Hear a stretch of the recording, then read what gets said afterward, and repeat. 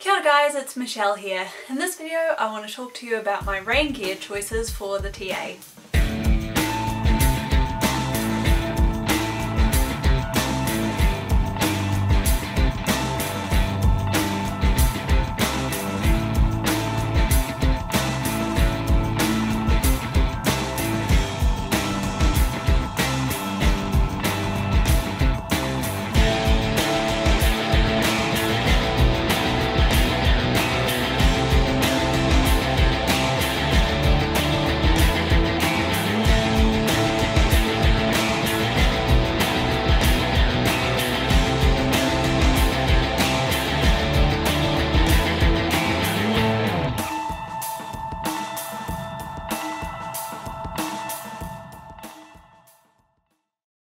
So, waterproof gear. This is something that can really baffle people. It can be quite a technical area, quite a difficult thing to get your head around if you're not too sure about what the different waterproof ratings are, what the different breathability ratings are, and just what the heck a 2.5 layer fabric really is. So I'm going to try and cover as much of that as possible in this video, as well as tell you some of the jackets I was considering purchasing and the eventual waterproof gear choices that I've made. Okay, so first off, let's cover the question of what exactly is a waterproof garment. How do we decide whether a garment or a fabric is waterproof at all? Well, that really all comes down to a little test that is known as the Hydrostatic Head test. So a Hydrostatic Head test measures quite simply just how waterproof a fabric is, and it can even be done at home if you have the right materials. So just as simple as putting the piece of material that you're testing at the bottom of a long cylinder or a tube, and then slowly filling that cylinder or tube with water. The height of the column of water before water starts to seep out or leak out of the material underneath is basically its hydrostatic head rating. If you can fill that column of water up to 10 or 20,000 millimeters worth of water before the fabric starts to leak, then that fabric has a 10 or 20,000 millimeter hydrostatic head. A 20,000 millimeter hydrostatic head converts to 200 centimeters or roughly 2 meters worth of water on top of that fabric before it will leak. So now that we've covered waterproof ratings, you might have noticed if you've been looking around at waterproof jackets in particular, there are often different types of layers. A waterproof jacket might come in, for example, a 2-layer design, a 2.5 layer design, or a 3-layer design. What does this mean? In all three different layered garments, there's generally always an outer layer, which is usually some type of lightweight or durable nylon fabric, which is then protected in a number of ways by the inner layers. So a 2-layer garment is usually comprised of an outer layer made of that lightweight nylon fabric, which then has a membrane applied to the inside of that fabric to give it its waterproofing. The second layer is made up of a loose liner layer, usually a mesh or a nylon, which then sits inside that outer layer to form the 2 layers. A 2.5 layer garment is slightly different than that. So instead of having the outer layer and then the loose liner layer inside, it actually combines all of those together in a more lightweight design. So it has the outer layer and then a polyurethane or waterproof membrane applied directly to the inside of that outer layer, and then an additional protective sheen also applied on the inside directly to that outer layer. So effectively it's just one layered garment, but it has an additional half a layer of the protective sheen coating that they put inside that outer layer. A 3-layer garment generally comprises all of those together, and it is actually a 3-layered garment. So you have the outer layer of nylon or very durable material to protect yourself from the elements, then there is a membrane in the middle which gives it its waterproofing, and then finally a separate liner layer on the inside, again usually comprised of mesh or something like that, to allow the garment to breathe properly.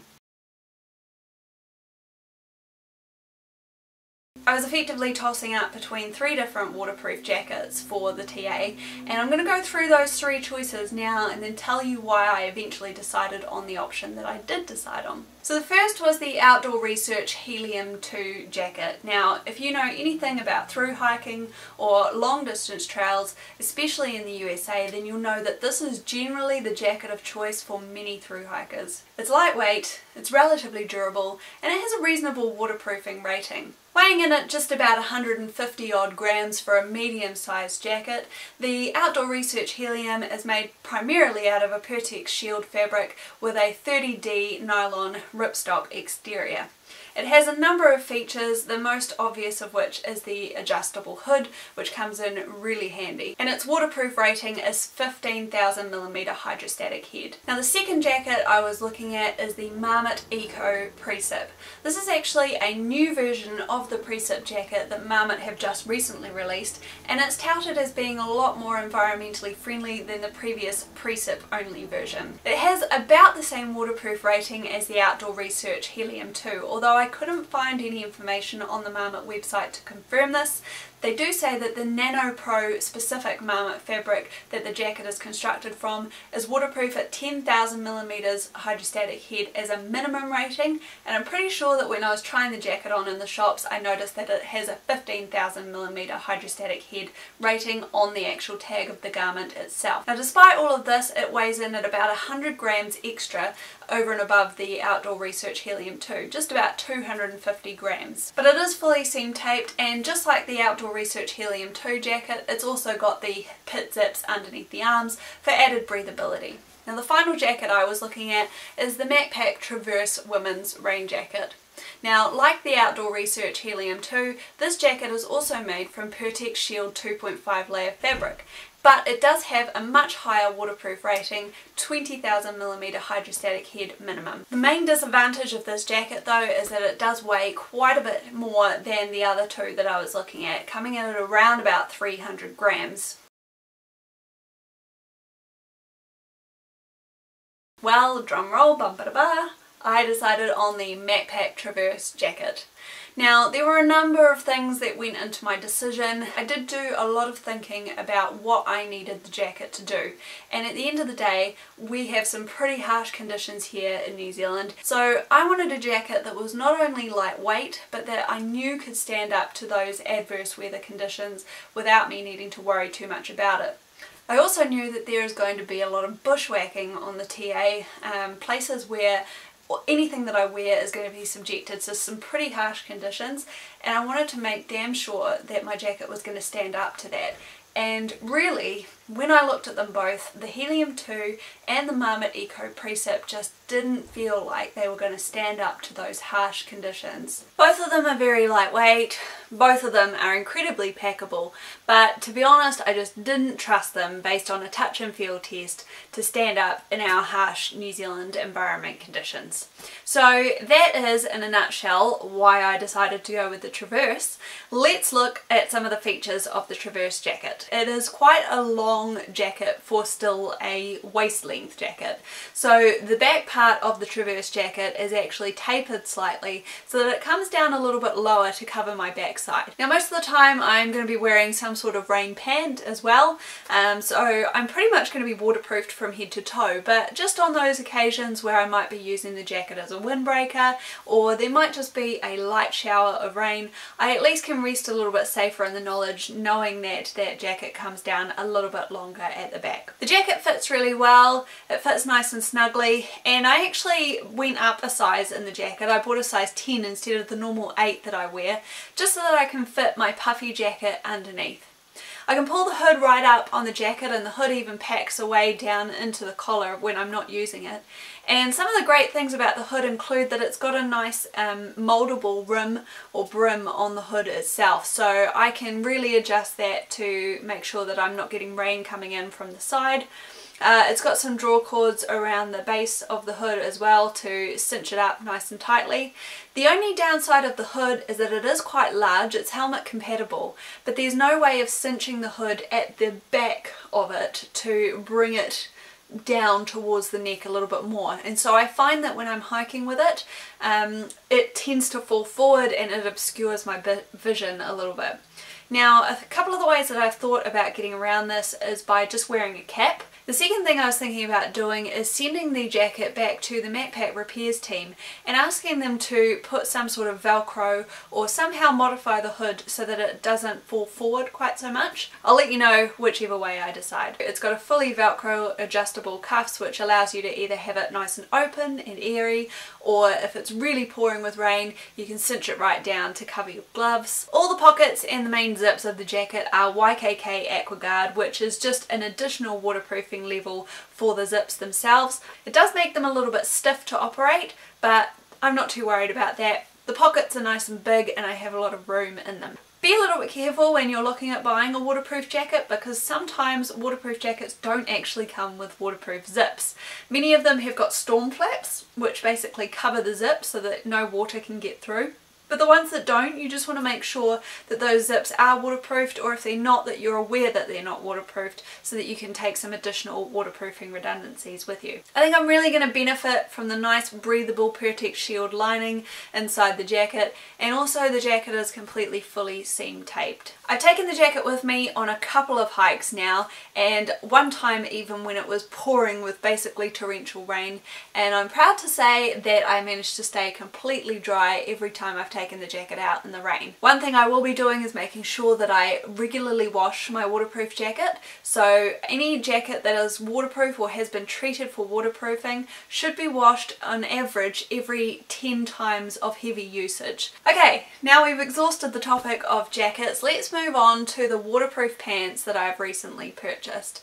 Now, before I go into what I've purchased, I just want to cover a couple of the different options that people might want to use and just address the question of whether or not you might want waterproof pants or any kind of rain pant at all on the TA. So this is a big question that has been asked in a lot of the different communities that I am a member of. Probably the most important reason why I like to take my rain pants with me is that I like to be dry at the end of the day when I'm finished hiking.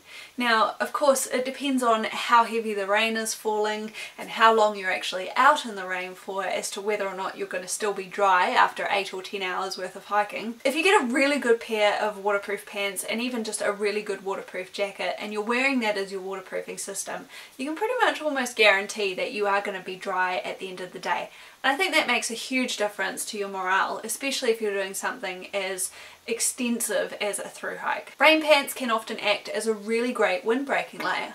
So I hike in the Tongariro National Park on quite a regular basis, and even in the summer down here, if you get a really clear, crisp day, the wind can really whip up from the south and it can be freezing cold. So it's nice, even if you're just hiking in shorts normally, to be able to put a pair of rain pants over the top and just take most of that horrible wind chill off. Now on 90 Mile Beach, I think this is going to be absolutely a necessity. I've heard a lot about people basically getting sandblasted on 90 Mile Beach. That can be pretty painful if you're just setting out with a pair of shorts and no other base layers. So I am picking that I'm probably going to be wearing my rain pants most of the way on 90 Mile Beach, even if it's not raining. And the last thing is just for some additional protection against the harsh conditions that you're going to find in the New Zealand environment. So it's not uncommon for you to need to bushwhack on a New Zealand trail because the trail just hasn't been maintained properly. And I'm expecting that even within the first couple of weeks of being on the trail, I'm going to have to be walking through a lot of bush that just hasn't been maintained for a little while. And that means that you've got scratchy plants, you've got horrible clingy vines, you've got all sorts of stuff that could be scratching up your legs, and you really just don't want to be doing that unless you absolutely have to. Anything that can protect your legs in any additional manner is a great option. Now, a lot of trampers in New Zealand will use gaiters, and most of them will use gaiters that come up to just below their knee. I've never worn gaiters that high before. I have recently purchased a pair of Dirty Girl gaiters to keep most of the stones and rocks and things out of my shoes. In the meantime, I wanted to try and use my rain pants as a real multi-purpose set of gear, and I'm hoping that it's going to be great for me for wind, great for me for rain, and great for protecting my legs from those harsh New Zealand bush conditions. Now the rain pants that I actually ended up going with are again another Macpac product, and this time it's the Macpac Hightail rain pants. Now these are the top of the line rain pants that Macpac sells. They are part of the Macpac Alpine series, and that means that they have been tested and tried in the New Zealand alpine conditions. They weigh in at a staggering 140-ish grams, which is just ridiculous, and they feel incredibly light and packed down to absolutely nothing. But they are still made out of the Pertex Shield fabrics. I'm a little bit wary as to whether they're going to rip if I spend a lot of time on my bum, or even if I'm walking through some really dense bush, whether they're going to stand up very well. But it is completely ripstop fabric, and I'm just going to have to come back to you on that and let you know how they go. The pants themselves are waterproof up to 20,000 millimeters, and they also have an incredibly high breathability rating as well. I'm expecting them to be nice and airy.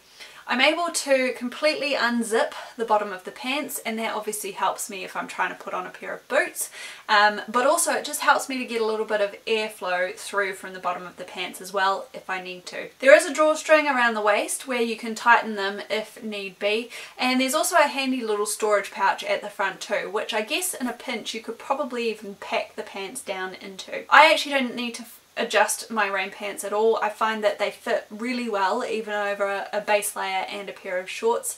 The only criticism I do have of them is that they are a little bit on the short side. Once I'm wearing my boots, it's fine. They sit nicely over the rim of my boots, but when I've got my trail runners on or any other types of shoes, they do sit quite high above the ground, and I'm just a little bit concerned that might lead to rain getting into my shoes. Okay guys, so that concludes this video on the waterproof gear I'll be taking with me on Te Araroa. I hope that it's been helpful and it's given you some good information about what waterproofing ratings mean and what sorts of things to look out for in a good waterproof garment. We're getting close to start time now, so make sure that you are all set up to follow me on my journey. There's a number of ways that you can do this, and if you just head over to my website www.longwhitegypsy.com, you'll find all of the links to my social media accounts there and my YouTube channel. Make sure you have subscribed to this channel, and make sure to hit that little bell notification to get notified every time I upload a new video. My intention is still to vlog my entire through hike, but it will be a little bit delayed. If you'd like to follow along a little bit more in real time, I have just recently set up a Patreon account. Patreon is a really great platform which allows creators like me to share more information about what I do and more exclusive content with people like you. For as little as $1 a month, you can sign up to become one of my patrons and get exclusive access to things like behind the scenes posts and photos, and also live Q&A sessions directly from the trail. I'll leave all the links for all of that in the description down below, but otherwise guys, happy hiking, and I'll catch you next time.